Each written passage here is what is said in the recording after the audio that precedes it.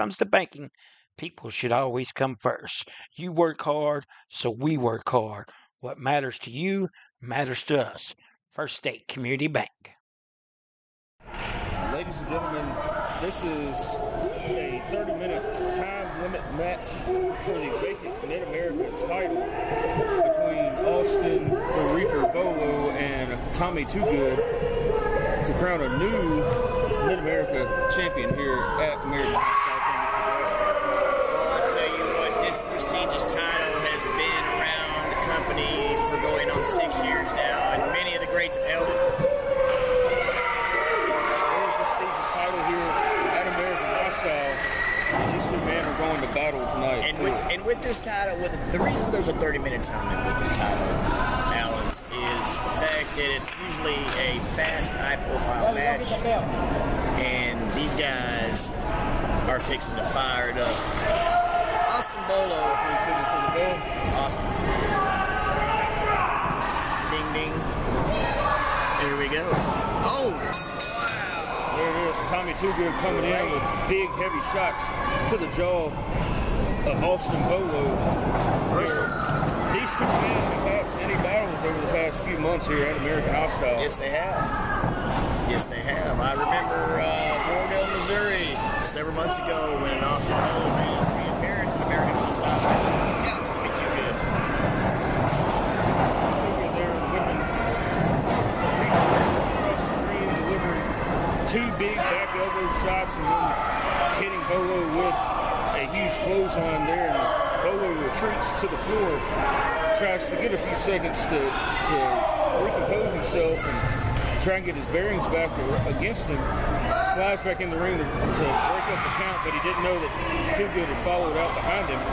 Toogood jumps on top of him on the floor on the outside against the barricade here in Charleston, Missouri at American Hostile Championship Wrestling September 2. Remember, Tommy Toogood doesn't forget things very lightly. He remembers what Austin Bolo did to him at Wardell, and when Bolo put a number on him pretty good, Tommy Toogood came in ready to get let's say, some change. And I think both of these men, across their many battles, are now standing about even. I think you're correct, Alan. They've had a lot of undecisive finishes here, so hopefully we can get a good finisher and crown a very, very liable champion that can hold that title prestigious. Many have held it with honor and prestige, and we hope it continues. That's a great big opportunity here for these two men, and Tommy Toogood and Austin the Reaper Bolo here. And as Toogood goes for that drop toe hold, comes across the back of Austin Bolo and grabs him in a headlock. Spins around, grabs that left arm of Bolo, now bringing him in for some standing shoulder tackles. Turns him around again. He is just laying into Bolo. Look at him. Oh, wow, fisherman suplex. That is one of the most technical sound suplexes in the game, and it takes a lot of strength to get any man at any size up to do that. And for him to get a 260-pound man up like that, impressive. It is for sure. That's one of those moves in the wrestling business that if one thing goes wrong, it could end devastating for the man taking it. Or giving. Exactly. Toogood springs off the rope, springs across with that flying clothesline there. Tommy Toogood has come in with passion tonight. He's come in for something serious. He is extra motivated. Toogood has come into this match. He just looks mad. Looking to, I mean, this just proves how important that this Mid-America title is to these two men. Both men giving it everything they have for this championship and wanting to be the next man to carry it. Absolutely. And hold it for American Hostile Championship Wrestling. And also get a little personal revenge back. That's right. These two have been at it for quite some time now. Because it's not just a regular match, right? This is a grudge match between these two men, and you add a championship belt to it, and it just intensifies the situation even more. Right. These two have been battling for months on end, and it seems at the end of the day, the golden prize is the Mid-America Championship, which on any one of these two can be held to a high prestige because they're both very good competitors. One's dangerous, and one is just absolutely insane. Bolo's working on the knee there. You notice that? He is. He's got Too Good on the mat now, working on the legs of Tommy Too Good, trying to make sure that he keeps him down. I think this is where Bolo can really take advantage of this matchup, and if he can keep Too Good down, as I mentioned, that he picks him up and shoves him into the corner, and he couldn't even stand up. Right, we've seen this move before. Oh, the Bolo ball. Man. The Bolo ball. Wow. Just a high impact move there in the corner. 260 pounds coming your way. Nothing but impact there.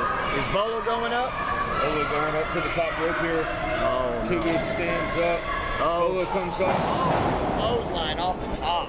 That could be it. Yeah, you went for a Reaper there, went for either a clothesline off the top rope or a double axe handle. Not really sure from our manager which one he was able to hit there. I believe it was kind of more of a clothesline, hashtag, cross-check, flying body press all in one. Bolo's a magician. Either way, it was Too Good's advantage, and went for the cover there on Too Good, but now Too Good delivers that shin breaker. When you got 260 pounds coming at you 10 feet in the air, you can call anything you want. Oh, the old Too Good splash. Snaps Bolo over. What we got comes going off here? The rope. Big stiff boot to the face. Man, just a big flying boot to the face of Bolo. Ooh. Bolo kicks out, just barely gets that shoulder up before the referee's count of 3 there.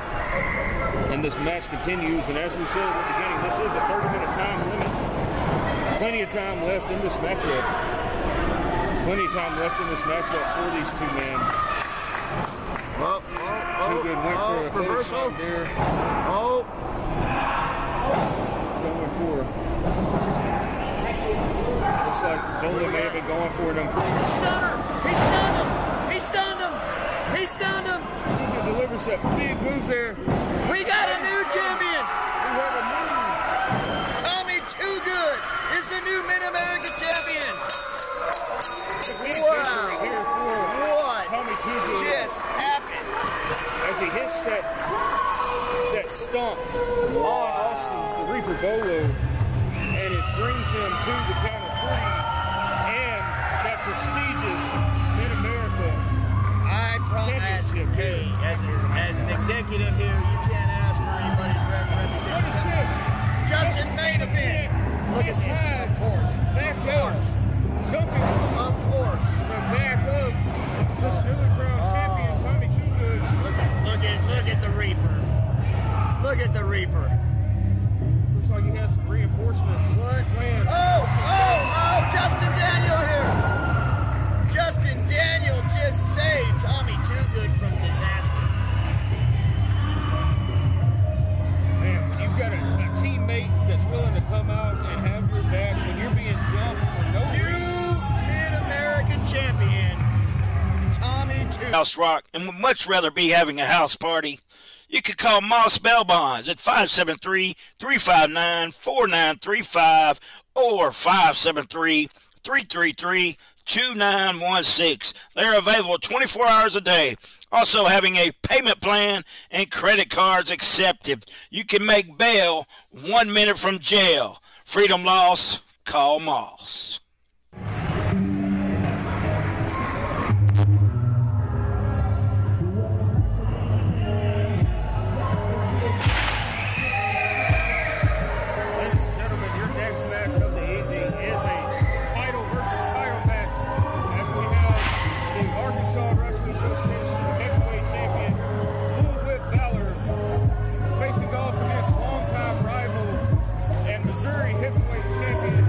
Johnny Dawson.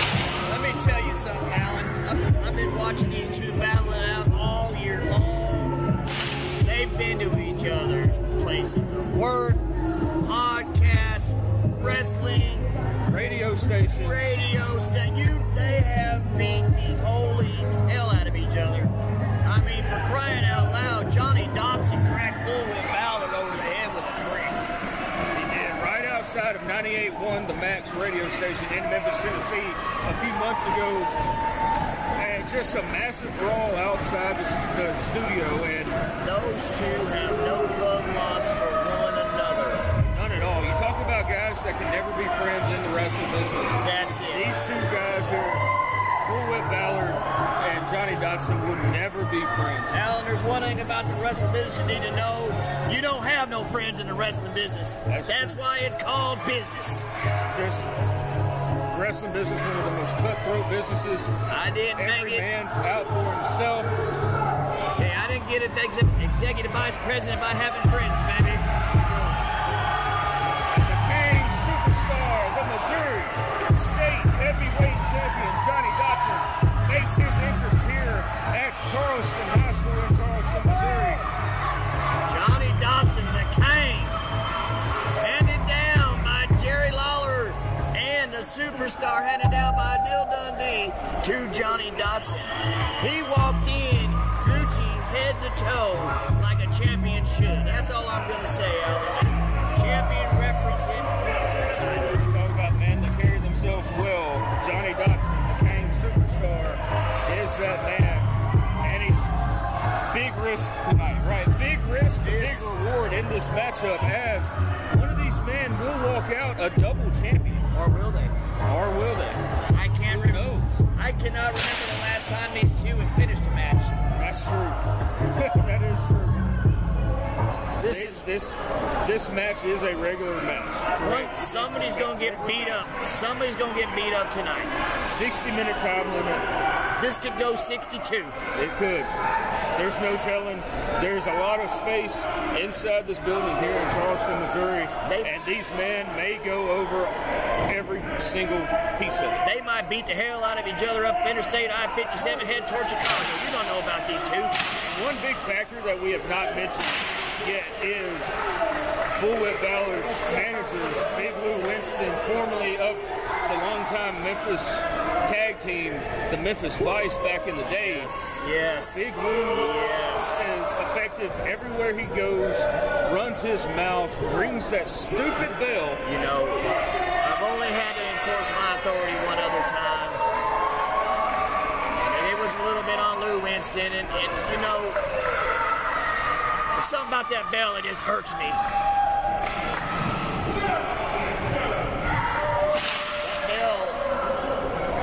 That bell makes a lot of noise and is it can be an attention getter. Yeah. And it kind of take away the thought of the opponent.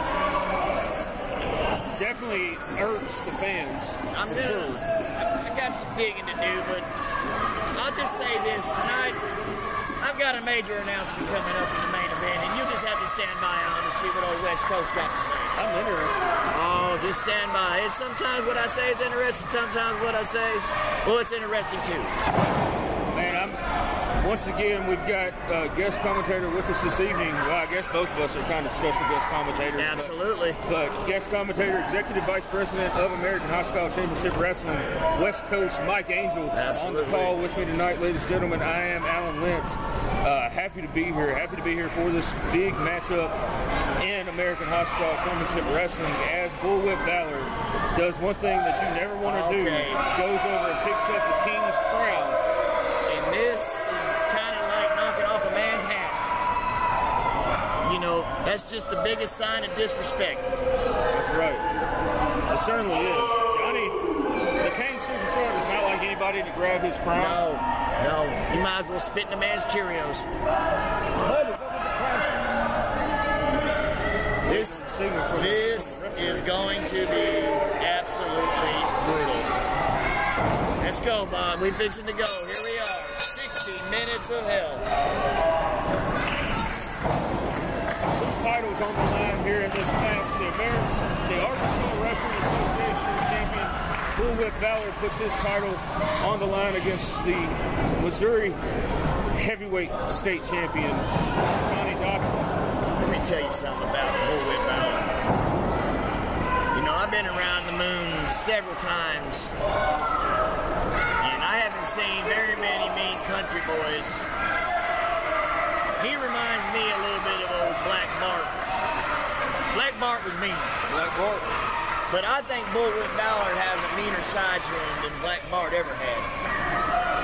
Bullwhip definitely a mean individual for sure, and looking for every advantage that he can have to lead him to victory, including his manager Big Lou Winston on the floor outside the ring. And now Bullwhip kind of toying with Johnny Dotson. I kind of have this instinct to me that bell is some kind of seance to Bullwhip Ballard to keep him, because I just think the man is absolutely insane. I believe he would walk up Interstate 57, and if he seen Johnny Kang driving down the road, he'd grab the car door and rip it off to get at Johnny Dotson. He would. There's no fear in that man whatsoever. I definitely believe that.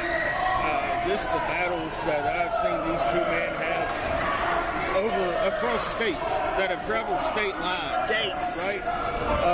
Just 3 states, 4 states. Just completely insane. It's like each man is the other's shadow.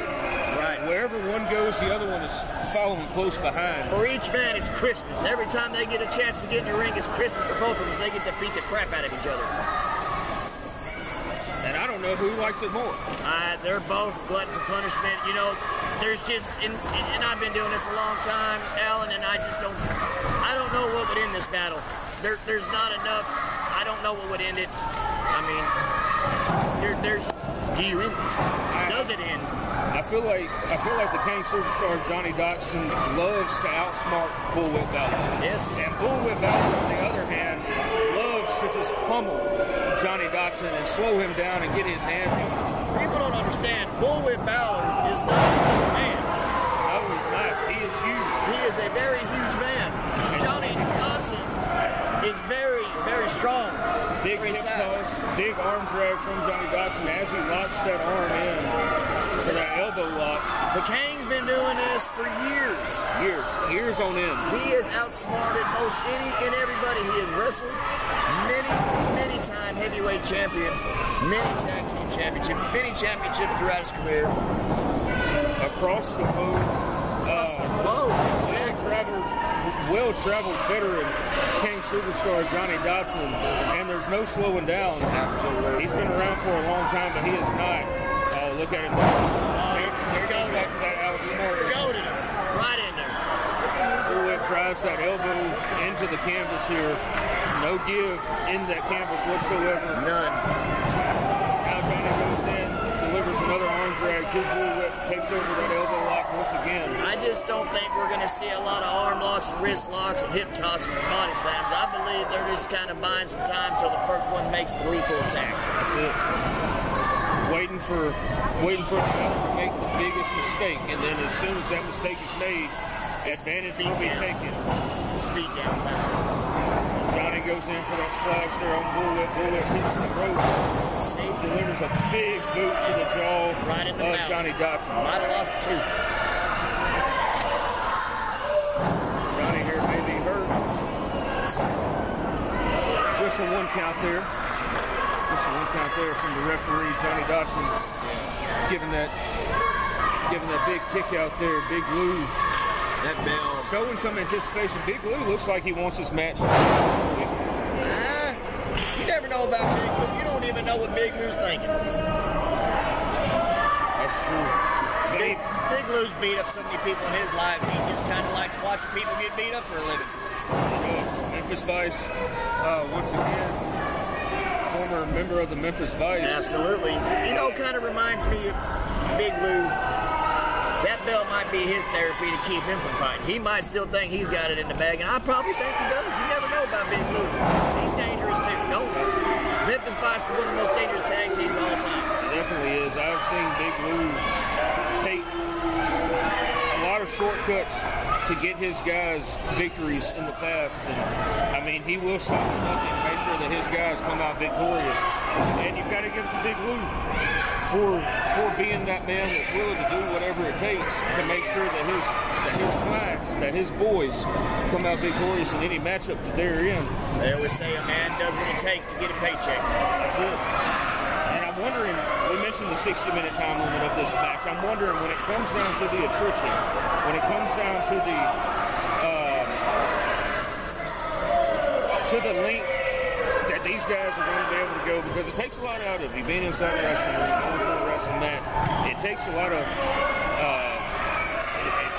effort to come out of that. And yes, who has the better attrition in this match? Is it if this match were to go to the time limit draw, would it be Bullwhip Ballard or would it be Johnny Dotson? I think both men are kind of evenly matched when it comes to their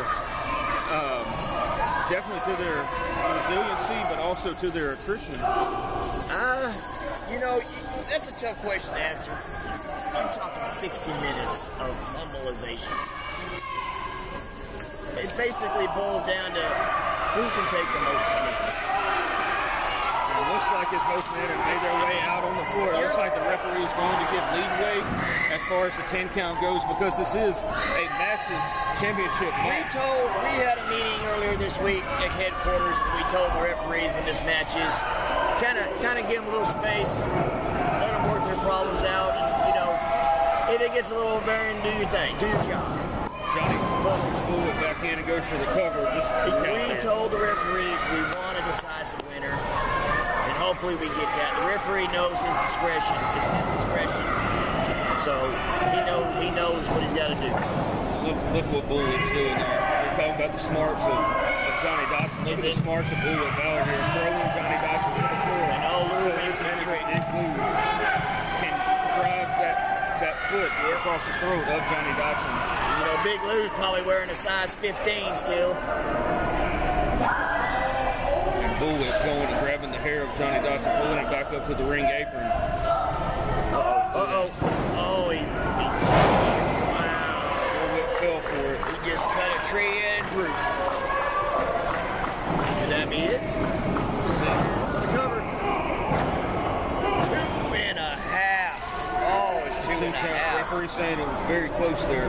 He called it by inches. Got the shoulder up. He stunned him. He needs to stay on him. That's his chance right now. He's got one shot. You better take Bullwhip while he's down. No. Bullwhip goes for the splash on Johnny Dotson in the corner. Oh, no. Johnny moves and the referee is down. You're leaving these two with no referee? That's bad news. Oh! No referee. No referee. Look at Big Lou. Oh, Big Lou ain't playing. Big Lou ain't playing. Big Lou, stay down. Big Lou ain't playing. You already have. Johnny's got one. He's got one shot and the ref down. You better take it now. Got him. Got him. You know what? Clock him, Johnny. Got him. Johnny delivers a big shot to Big Lou. And that long time coming there. West Coast gonna put a little bonus in your paycheck, King. Thank you, baby. Bullwhip's got a chain down. Johnny Dotson doesn't realize it. What? He's got that chain. Johnny goes to check on the referee as Bullwhip has his chain wrapped Where did he around get his the chain fist. from? There's no telling where Bullwhip got this chain. It could have been a plan all along. You saw it, I saw it, and the referee checked it. No, he did. He just... Oh, my God. And we got 8 count.